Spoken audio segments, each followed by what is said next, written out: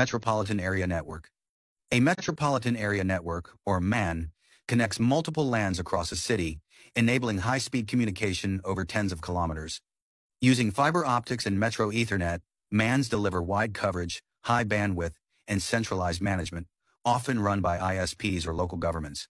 Though expensive and vulnerable to large outages, modern MANs can reach 100 gigabits per second, moving petabytes of data daily and forming the backbone of citywide connectivity. Wide Area Network. A wide area network, or WAN, connects computers and smaller networks across cities, countries, or even the world. Evolving from ARPANET in the 1960 seconds, modern WANs use MPLS, VPN, and SD-WAN over fiber, satellites, or lease lines. They provide global connectivity and remote access, but can be costly and have latency. Today, WAN links can exceed 400 gigabits per second, handling hundreds of exabytes of traffic each month and forming the backbone of the Internet. Virtual Private Network.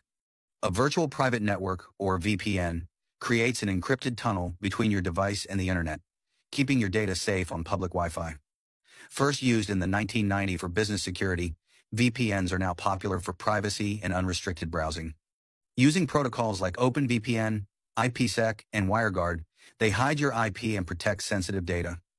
While speeds may drop, over 30% of users rely on VPNs as their digital shield. Storage Area Network. A storage area network, or SAN, is a high-speed network that connects servers to centralized storage for fast and reliable data access. Developed in the 1990s, SANs use fiber channel, ICSI, or NVMe OF to move large data efficiently. They deliver high performance, strong reliability, and centralized control, but can be costly and complex. Modern SANs reach 128 gigabits per second, with large data centers managing petabytes in a single system.